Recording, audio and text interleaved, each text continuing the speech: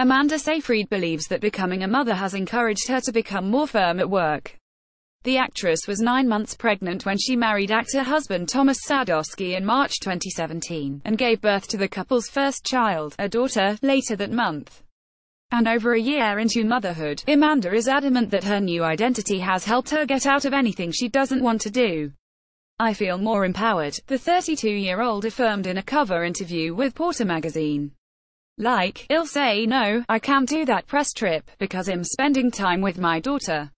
Oh, you want my top off for the part? How about we scrap that scene altogether? And no, I'm not wearing those thongs." Amanda is adamant that she wants to keep the name of her daughter a secret and definitely would like to have more children in the future, jokingly quipping, "Maybe 3 or 4 or 5. The Mamma Mia star also cast her mind back to her first meeting with her now husband, whom she started dating in early 2016.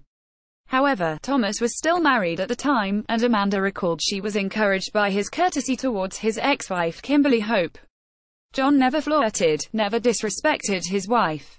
That was another reason why I thought, later on, that I could marry him," she explained, emphasizing her joy at subsequently acting opposite him in comedy drama The Last Word. "At her suggestion it was amazing. It felt healthy and freeing and clean.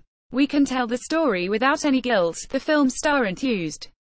And when it came to their own wedding, it was a refreshingly low-key affair which ended at an understated cafe on Sunset Boulevard. "We got married in Topanga, March last year.